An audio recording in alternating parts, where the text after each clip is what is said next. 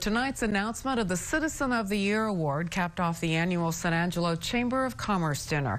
At the McNeese Convention Center tonight, more than 600 people watched as Betty Jo and Richard Meyer walked on stage to accept their awards as the 2022 Citizens of the Year. Richard, who grew up in a longtime West Texas ranching family, and Betty Jo from Beaumont have been married more than 50 years and provided major donations to Angelo State University, including funding for the new Meyer Museum, which is also the new home of the ASU West Texas collection.